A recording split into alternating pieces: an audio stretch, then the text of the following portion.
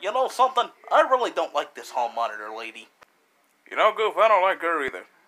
Yeah, she deliberately wrote me up for something I didn't even do. Something has got to be done about her. Yeah, she's a menace to society. Yeah, she's ruining everything for everyone.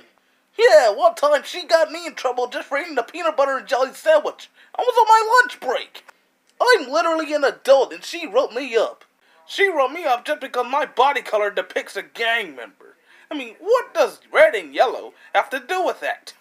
Yeah, she wrote me up just because my attire, or my color, is a distraction to class. It's like, it's the way that I was made. That pussy girl has got to be stopped. Well, who can stop her? I think I have an idea. Really? What is it? We get her in trouble. That'll never work. Yes, she's one of those little bratty girls whose parents control everything.